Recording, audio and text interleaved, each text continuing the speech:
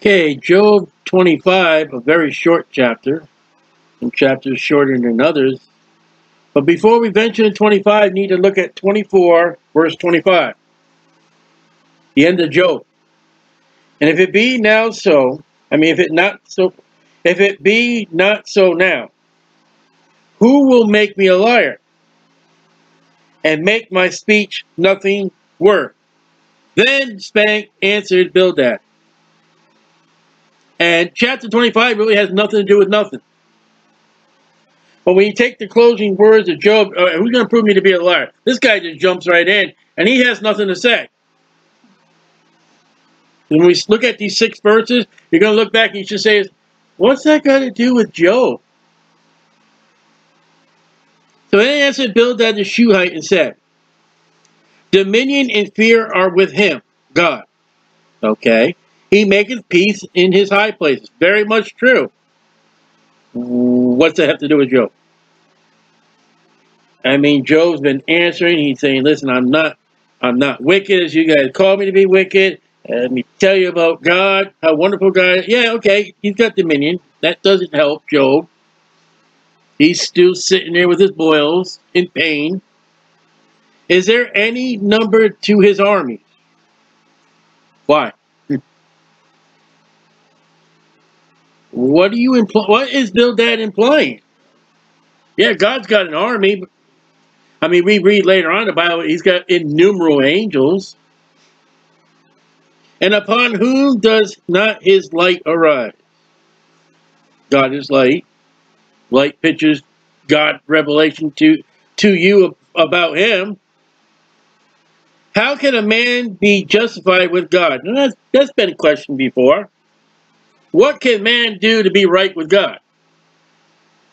Well, Job's already said, listen, I'm not wicked. I'm in iniquity. God help me to understand. God, I got words to say to you. I don't understand. So he turns around, well, Job, how can you be justified with God? And how can he be clean that is born of a woman? Now, isn't chapter 25, verse 4, is that not good question? 2 good questions. I wish somebody would come up on the street to me and say, preacher, how can I be clean from God being born of a woman? Now, the Bible says in Peter, be ready to give answer to anyone for the hope of glory. How would you answer that? His answer is, behold, even to the moon, and it shineth not. What's that got to do with a man being justified with God? Somebody came up to you, well, preacher, I really want to be right with God. I want to do what God tells me to do. What is it? Well, the moon doesn't shine. Great philosophy.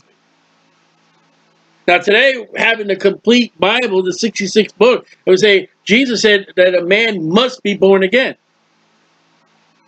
That a man must confess his sins, for he is a sinner, for all have sinned.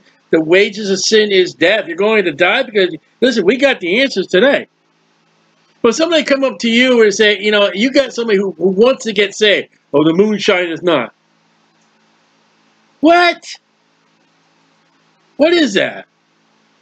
But then again, and I don't want to call it nonsense, but Bildad also tells us, in the realm of the ancient people who had no idea of philosophies, they had no learning and knowledge, such as we have today. In approximately 1520 BC that this was written, Bildad knew that the moon did not have its own light. Bildad knew that the moon shined off the sun. And we're talking about an era, some people believed that the earth was flat during this time, that the earth traveled on the turtle's back, and all the kinds of nonsense. Listen, up to the time of Christopher Columbus, they thought, hey, Christopher, you go too far, you're going to go over the edge. And yet when we read about the Bible, look at what we do know, that they knew. And they knew a lot better than us. They tried to build a building in Las Vegas, and last week, a crane came falling down. They had to destroy all the cranes. All right, now let's go over to Egypt and look at those pyramids and the Sphinx, which we have no idea what and why they were there, and yet the mathematical proportions of those buildings, if you want to call them buildings, man, they match to the universe, the astrological chart, and just a wonder. Man can't do that today.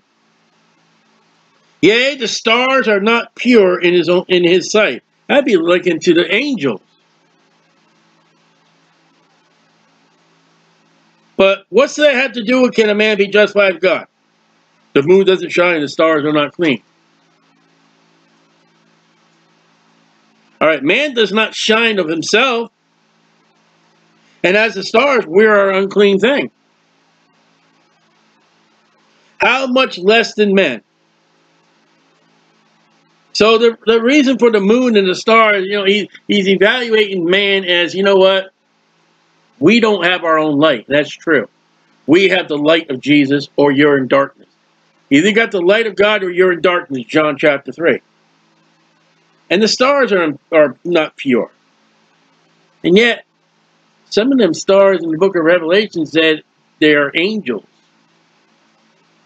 Some angels are holy, some angels are unholy. How much less man? That is a worm. And the life of human beings begin as sperm, and sperm under a microscope looks like a worm. How did he know that? How did these dumb, stupid, ancient people know such things? And the Son of Man, which is a worm. And again, the meaning, 6 verses,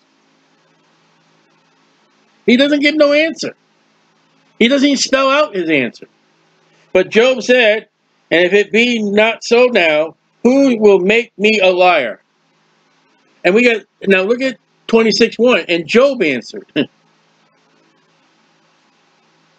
25:1 through 6, where did you see Bildad? Job, this is where you lied. Here is Bildad. You know what? And you ever met somebody that just got to say something you don't mean nothing? There it is. There's the Bible. It's a shame, but that's that.